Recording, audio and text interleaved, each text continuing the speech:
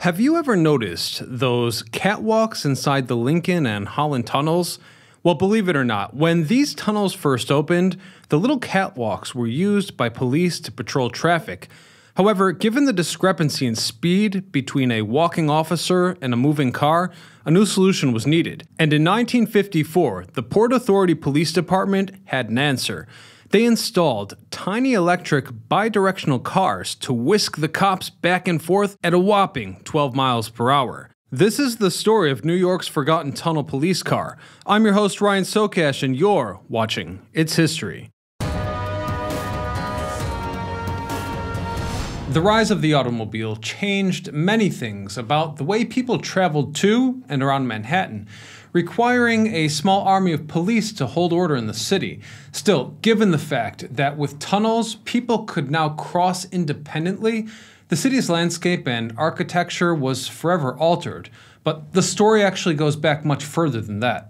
Let's start off by acknowledging the fact that, historically speaking, crossings were always done in groups, which limited the total number of vehicles needed to be stored and policed. In fact, the only other time when people crossed in their own craft was when the tribal people accessed the land via canoes, or when the Dutch settlers came over in their wagons. But even when the 17th century Dutch settlers developed and expanded roads for horse-drawn carriages, they ultimately relied on ferries to cross the water gap, as the other way would have been a long way around.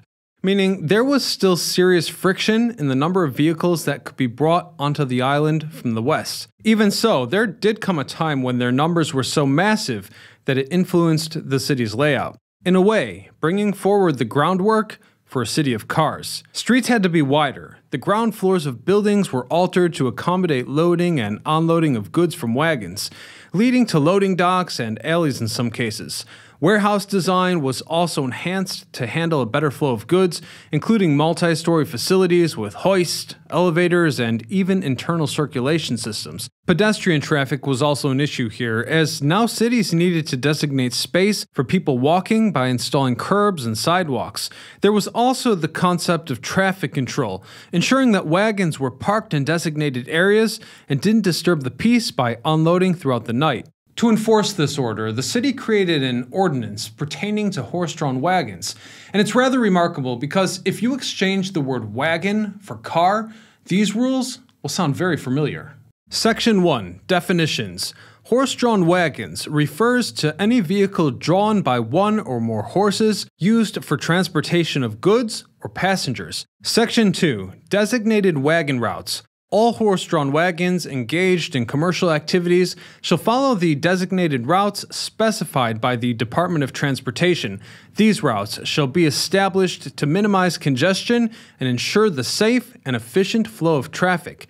Section 3. Loading and unloading zones. Commercial horse-drawn wagons may load or unload goods within the designated loading and unloading zones as indicated by signage. Loading and unloading activities shall not obstruct traffic or impede pedestrian movement. Section 4. Hours of operation. Loading and unloading activities by horse-drawn wagons shall be restricted to certain hours of the day, typically during off-peak traffic periods. The Department of Transportation shall determine the specific hours of operation. Section 5. Staging areas. Staging areas for horse-drawn wagons awaiting loading or assignments shall be designated by the Department of Transportation. Wagon operators shall not stage their vehicles on public streets, obstructing traffic or pedestrian access. Section 6. License and registration. All horse-drawn wagon operators engaged in commercial activities within the city shall obtain a valid license and registration from the city's licensing authority. These licenses shall be prominently displayed on the wagon. Section 7. Prohibited activities. It shall be unlawful for horse-drawn wagons to engage in any of the following activities: obstructing intersections, crosswalks or fire hydrants, operating in a reckless or unsafe manner, parking or staging in unauthorized areas, overloading beyond the vehicle's designated capacity. By the 19th century, with the onset of industrialization, it seemed like individual vehicles wouldn't necessarily congest the city the same way that wagons did. The quantity just wasn't there yet. Additionally, trains enabled the masses to access the city from regional destinations.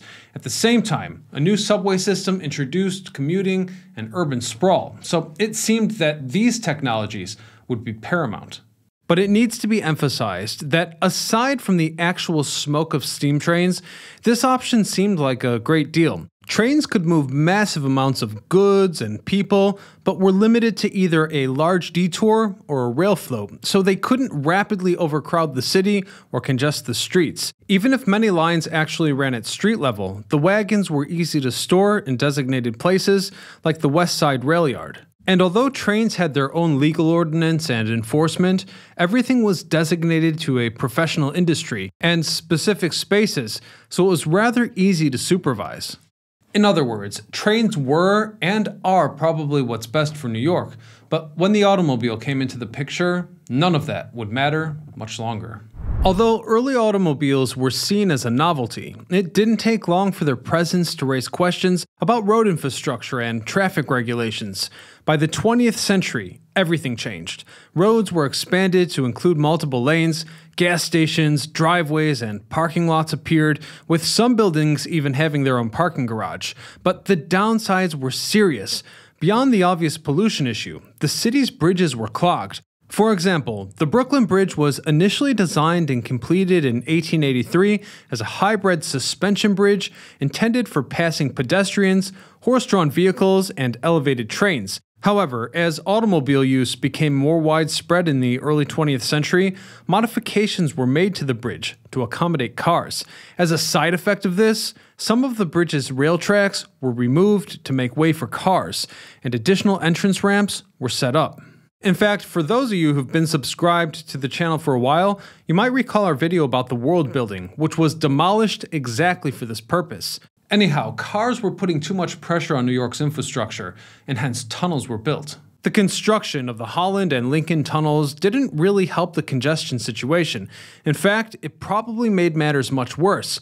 While the city enjoyed improved commerce and trade, it was as if no one really foresaw how to manage the traffic flow and congestion around the tunnel's entrances and exits. To be fair, the tunnels were built in the 1920s and 30s, at a time when automobiles were popular, but city officials probably couldn't really imagine the pure surge of popularity that would come post-World War II when basically everyone bought a car.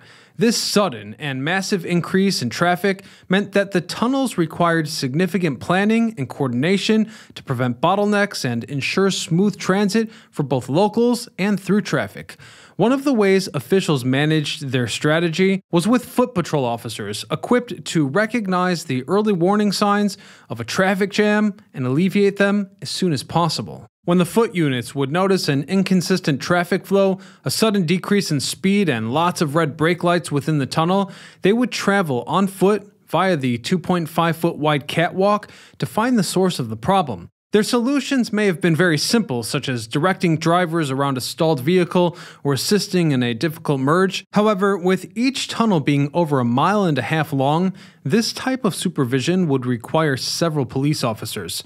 So in 1954, the Port Authority PD ran a test in the Holland Tunnel by installing a specifically made fixed vehicle to a track line running the entire length of the tunnel. The vehicle ran on a 3-horse-powered electric motor, moving the officers at 12 miles per hour in either direction.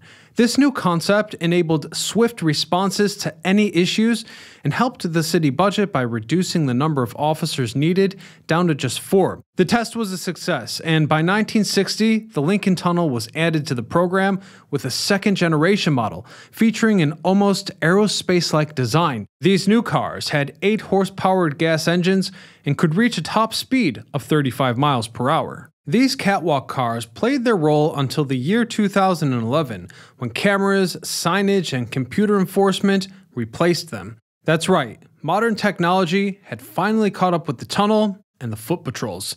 Before wrapping up here, I do have to acknowledge one somewhat sensitive observation. Referring back to this image of an officer sitting inside the catwalk car back in the 1960s, he looks rather cramped. The catwalk itself is only 2.5 feet wide, and from the photograph, we can estimate that around half a foot of the platform ledge is not covered by the vehicle. The edge of the car itself also takes up space, leaving an incredibly small area for a full-grown man to fit. And if the average shoulder width of an adult male is only about 1.8 feet wide, then this would be a very tight squeeze.